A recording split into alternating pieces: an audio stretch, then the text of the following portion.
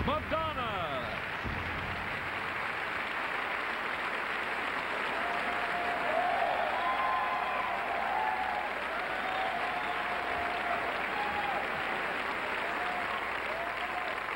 Hi, Elizabeth.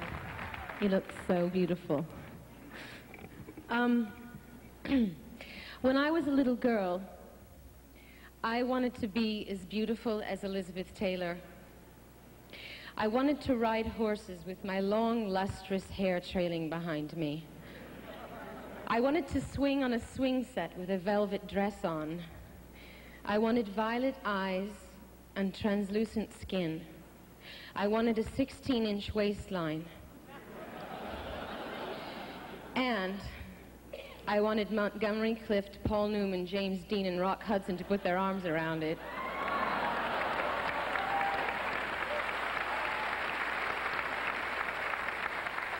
A girl can dream, can't she?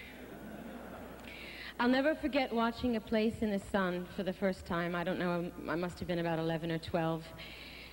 And there's a scene in this movie where Elizabeth and Montgomery are going to kiss finally, and they come together. I don't know if they're dancing, they put their arms around each other, and their lips are barely touching, and she looks up into his eyes with this look that just kills me every time I see it. And seriously, every time I see the movie, it has the same effect on me. I was so absolutely knocked out by her beauty. I don't know what it is. I think it's this wondrous light that radiates from her, and it always takes my breath away.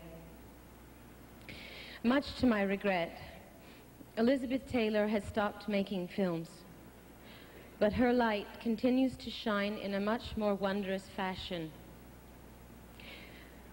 Without accolades and fanfare, without a movie studio behind her, without the star-making machinery of Hollywood, and without applause.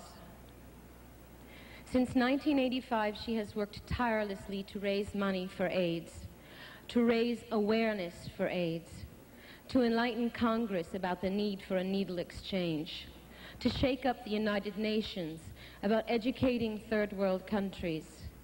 And so tonight we honor you, Elizabeth, for your courage, for your strength, for your convictions, for your compassion, but most of all, for your inspiration.